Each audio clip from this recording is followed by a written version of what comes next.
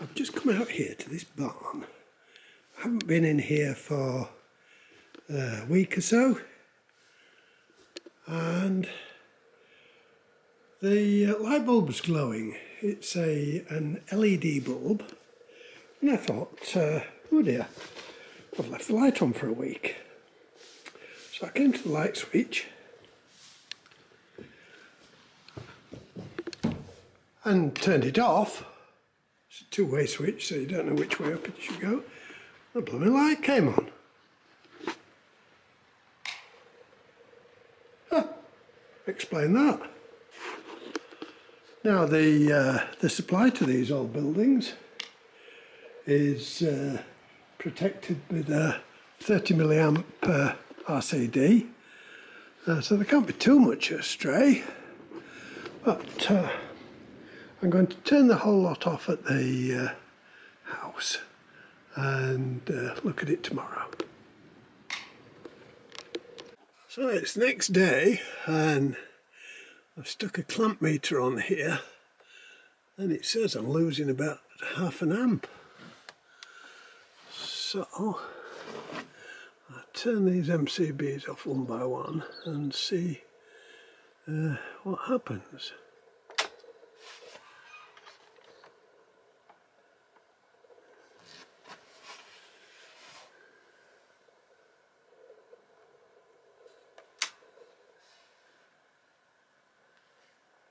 Clamp meter at the bottom end of its scale probably isn't the most accurate thing. So what I've eventually found is I've got that half an amp disappearing down one of the socket circuits, which isn't the problem. So I need to go and find where that's going. And we're losing about 20 milliamps down that way, which presumably is going to that LED, even though the switch is off. So that's odd, and it's along here. That was the offending LED.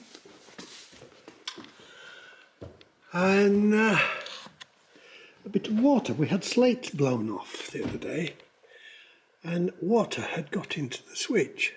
That's all it was. So that was a nice easy one. So I'm back in business.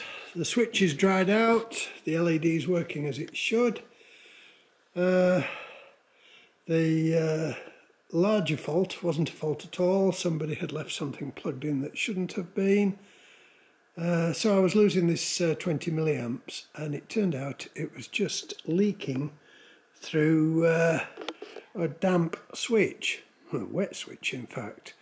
Now if I had had a conventional bulb in here rather than an LED, I wouldn't have known it was happening. I don't know, the RCD may have tripped and may not. It wouldn't have done at 20 milliamps, would it? Yeah. And so I probably had maybe 50 volts leaking past the switch through the dirt and the damp, and just causing that LED to glow. Quite interesting, really.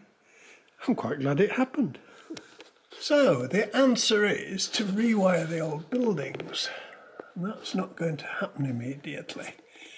But if I put that switch box a little bit higher and leave those downswept bends in the wires, any drips of condensation that run down the wire will drip off them rather than going into the switch, I hope.